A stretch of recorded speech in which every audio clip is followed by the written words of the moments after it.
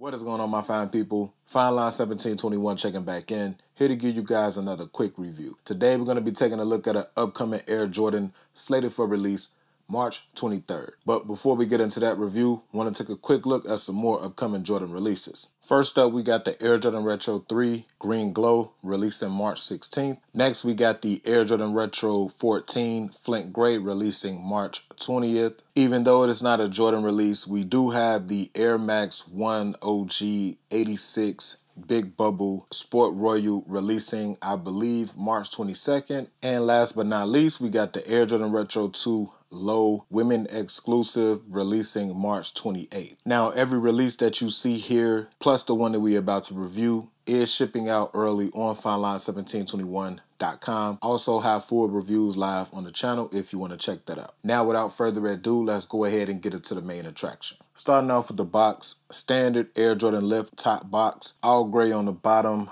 black lid, got Nike Air branded in the corner. Taking a look at the label, Summit white and black, size 10 we're going to be taking a look at. Lift the top off, then we're greeted with the garbage bag paper. Flip that down. Let's go ahead and get into the shoe. Now that we have these out of the box, let's go ahead and take a closer look at the Air Jordan Retro 9 Powder Blue. These do not come with any added accessories, so let's go ahead and get right into the review. Starting off with that top-down view of the shoe, got your all-black sock liner, all black tongue with the powder blue Air Jordan branding on the top, thick mesh tongue sitting below the black rope laces, black plastic eyelets, smooth leather toe box, going around to the lateral side of the shoe, white contrast stitching throughout, smooth white leather mid panel, got your powder blue midsole sitting on top of the white outsole with the black Jumpman logo facing the same orientation as the toe. Going down to the bottom of the shoe, got your all white bottom with the powder blue Jumpman logo sitting inside of the 2-3.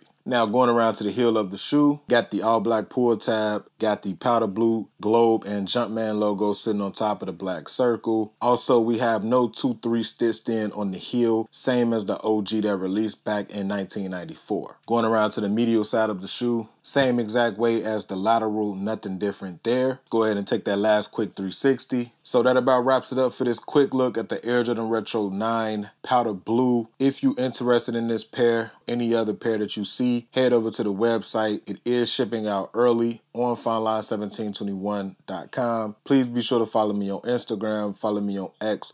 Both handles are the same, FineLine1721. And into the next video, you guys already know what to do. Be smooth, enjoy life, bless up.